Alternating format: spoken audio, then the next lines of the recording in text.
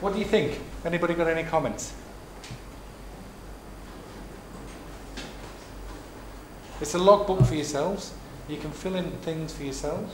I think, you know what I was telling them before you came, I said this is a very interesting thing. It's giving you, taking you to a different level of accountability, ensuring patient safety, ensuring your training, ensuring deliverance of the best service to your patient, which is what you're all here for. It's not going to happen in Pakistan in the near future, at least. I may be pessimistic, but not in my life. But what can happen is what just Paul said. We were discussing, Paul, and I said at least we can do is maintain a log, know what our cecal intubation is, know how much sedation we are giving. We can be accountable. In a system which has no accountability, there always is an accountability within you. We can do that. In our unit, hopefully we will be able to give you next time what our cecal intubations is, and there will be a lot of surprises. I may fall to those. But we will know exactly what numbers have been done by who, and we will also know, and I think what we will do also is we'll start involving the technicians.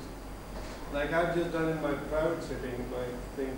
I have my timing to cecal, terminal ileum, withdrawal time, sedation. All this is now going. So it's all being recorded. And I think that's something that we should start doing here in our unit, at least as an example.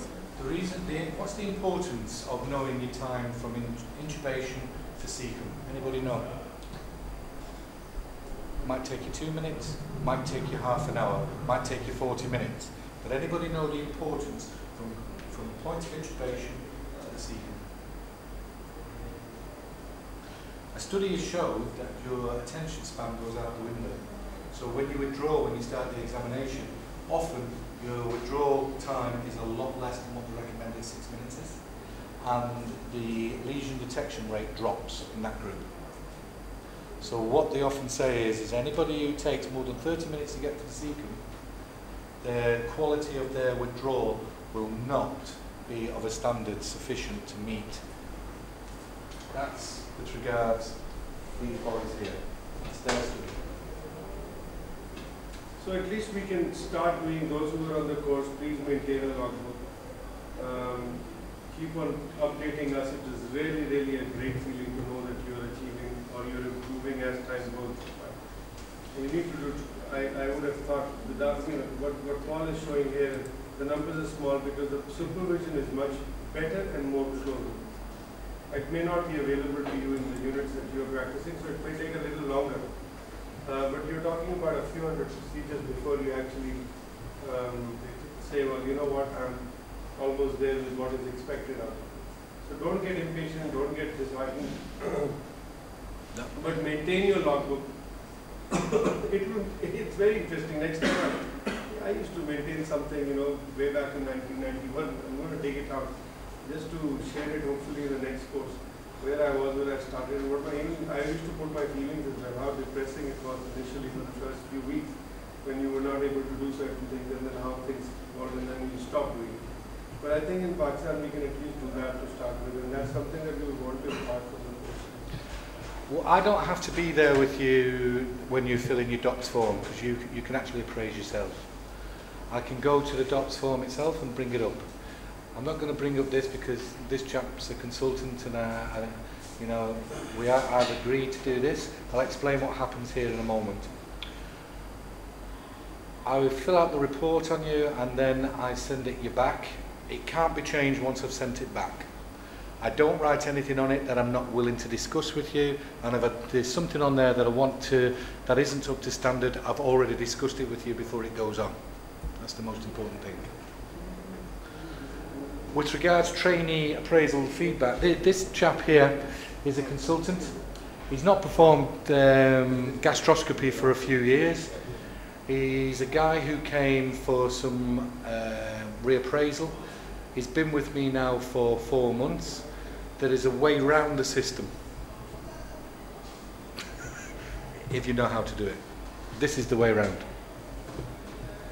So as a regional lead, you can give prior accreditation for training. But as a regional lead, if I sign you off, when you get signed off, you then, their actions are also reflect on you. So I'll sign off, but I'm also going to get him looked at by 2 of my friends at the same time. So, as in the sense of, when I say I'll sign off, it means that I will sort the documentation out. It's on how he performs on the day. We've not done it yet. That's his submission. And what we do in my department, I meet with the endoscopy lead, the gastroenterology lead, myself and the training lead. We all sit down, and each individual trainee who you've seen listed, they all get an individual appointment to talk about their portfolio every 3 months. With all 4 of you? All 4. In one time, or you all meet separately? No, they meet with us all. We have in an afternoon. You've got, right, any questions? Happy? This is your portfolio. We've looked at it. We're happy. Is there anything that we're not meeting? Are you sure? Are you happy with how your training's going? Are you happy with your list? Happy with everything? Okay. This is what we want you to achieve in the next 3 months. With regards to this, it's submitted to sign-off form. This will not be approved until we meet. And all 4 of us sit there, and then we say, yes, it can go forward. So it's all 4, even though I'm signing off, but all 4 of us have to agree. Okay? And that's the reason why I showed you that. So as you can see, it's tied down. There's a system that once you're on, it's done. And if somebody was to give you negative feedback, it cannot be changed. It's stuck. And that's the way it is. Great. Any questions? Thank you. Any questions? The system is for the UK trainees only. It's the UK trainees